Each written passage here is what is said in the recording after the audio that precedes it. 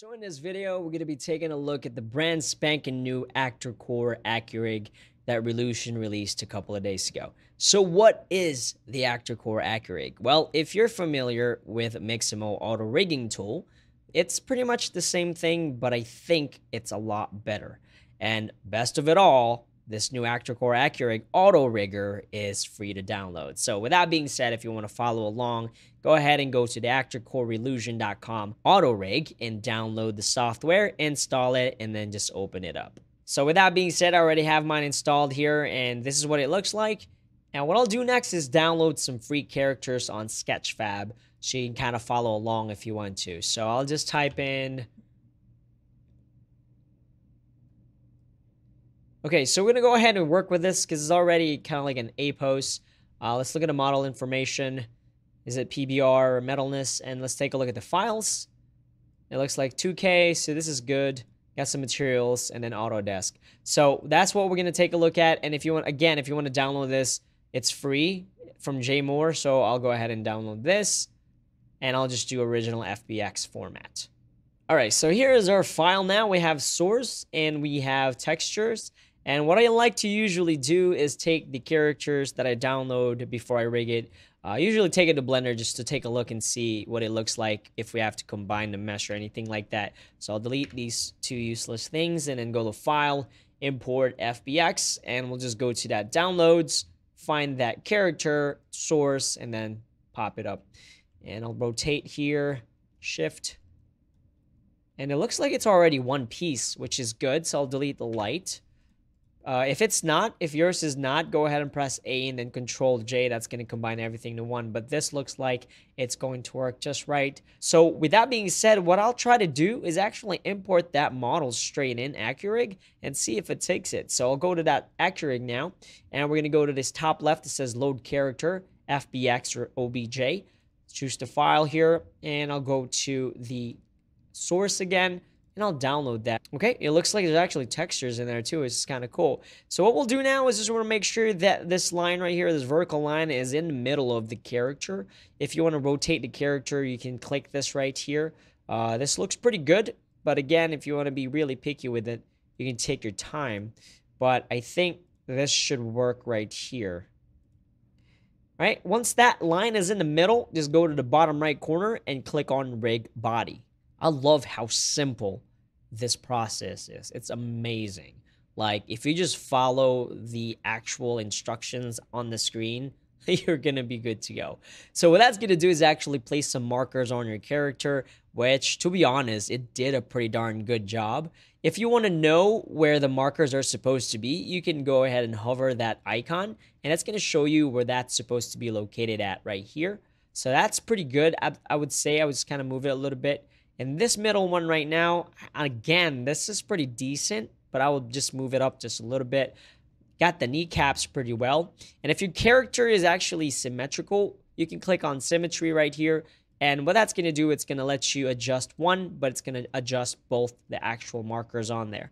So I'm going to rotate around here. And honestly, if you want to go look at the bottom left, you're going to see some commands and some controls for you. So Alt right click is going to be rotation. But what we want to make sure is we have those markers correctly, like shown right here in the top right corner. So let's take a look at this foot. I'll move it right here because it says kind of has to be right there, maybe a little bit more so. And then take a look at the elbow. I think the elbow is on point. Like I said, everything actually looks pretty darn good. Even the neck. Now, this neck is probably going to be a little bit funky because you really can't see the neck. So this is probably not going to be good. But I'll go ahead and move this mouth right here. Marker right there. And then just go like that.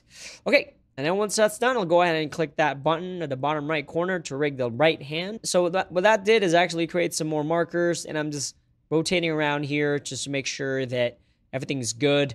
I think what I'm going to do is move this kind of closer to the tip of the fingernail right there, as shown right here in the top right corner. Again, we just want to make sure that we're following that instruction. The knuckles look good, and this one right here, that's a pretty good spot for that. And this kind of needs to go up a little bit more. And then this will kind of go in the middle, and again, the tip right here. And I'll just rotate around to make sure.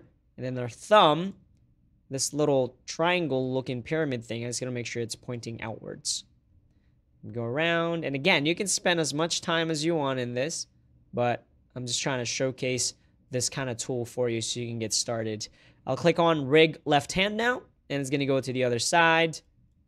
And again, I'll just adjust this. Just when it's just off a little bit. And this should be pointing out, which I think, yeah, that one's pretty good. Again, I'll just move the tips here. And move it here. Knuckle area. Gives you, you know, guide here.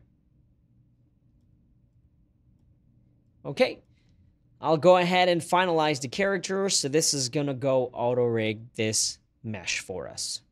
All right. So as you can see, this character is now rigged.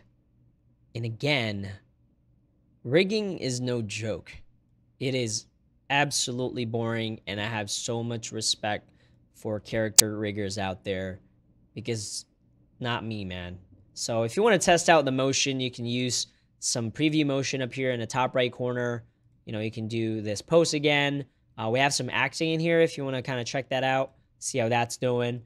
Man, look at the fingers. It's actually capturing the finger animation and such, which is pretty darn good. So if you are getting some penetration, you can actually adjust that body part if you want to. But for me, I can actually just clean that up in iClone. It's an easy fix. I'm going to leave it as is like that. And let's take a look at the walk animation. Man, that is a solid rig. That looks so good considering it took us like maybe 3 to 5 minutes to do. And what's cool about this is you're going to actually upload this to the actor core, which is the motion library that Reallusion has. And you can actually use the actor core animations on this character. Okay, so what I'm going to do is actually export this character now into Unreal Engine 5. All right, so I have it opened. So what we're going to import is just the character right now, since we really didn't put any animations to it. We didn't upload it to the actor core Reallusion motion library. So let's go ahead and drag and drop this here. And high quality shader is okay. I'm not going to create a skeleton because I wanted to create a skeleton. We technically don't have any animation, so I can just go ahead and uncheck that. And then I'll click on import all. All right, and I'll press X here. And actually, we can drag and drop that character into our scene. And you're going to see, and let's make this one, change this to lit. As you can see, our character that we downloaded is now in here. All right, so what I'm going to do next is actually get some animation for this character so that he's just not standing here in an A pose. So we're going to go back to accurig and just click here, and I'll close this out. And we're going to upload this to my actor core. It's going to upload it to the website now. Right, so I'm already logged in, and this is going to show up in my rigged actor right here, which is super freaking cool. Now, if I go to motion, I already have a couple of motions in here that I've purchased. Or if you want to, you can go to the free ones and you can go ahead and check some of these out. Now, I already have this one, so I'll just click that. And as you can see, it already took off. Look at that. That's freaking awesome. So I'll download the motion now. And what I'm going to do is I'm going to just click on the rigged avatar and click next. And I'm going to say, again, Unreal. And 60 FPS is okay. I'll embed the texture. I don't have any facial blend shape. And then I'll just download that. So this is going to download both the mesh and the actual animation so it can move in Unreal. Again, this is super freaking cool. All right, and here's the folder now of that downloaded actor and motion. So we'll go back to Unreal now. And I will just drag and drop these. So I have the auto rig actor. And we have motion. And I'll just go to the motion and drag and drop this to the folder and say OK.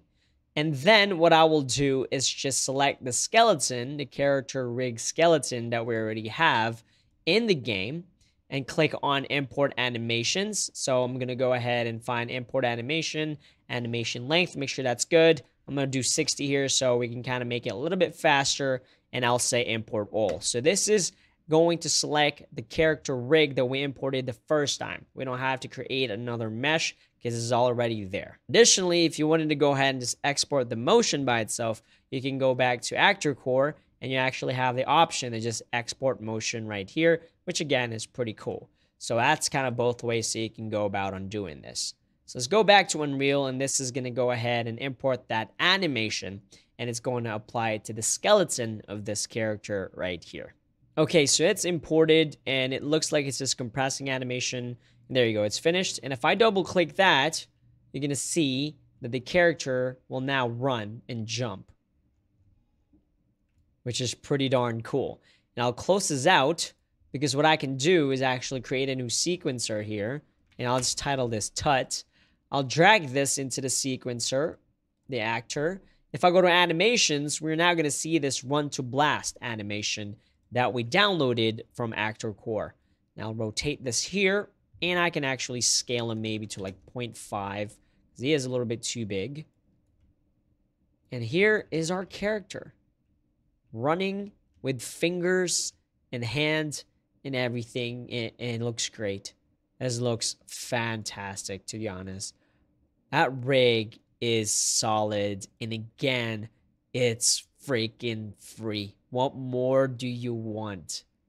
Look at that. Ugh. Freeze frame. How cool is that new accurig? But yeah, that's pretty much it. That is how you use the brand new Reallusion Actor Core accurig with Unreal Engine 5, or if you want to, you can use it for NVIDIA Omniverse as well. If y'all learned something new today, please do like this video and subscribe. I'm trying to reach 100,000 this year, which actually starting to look like it's going to be next year, but that's all good. My goal is 100K. Please, please, please help me get there. And like always, thank y'all for watching.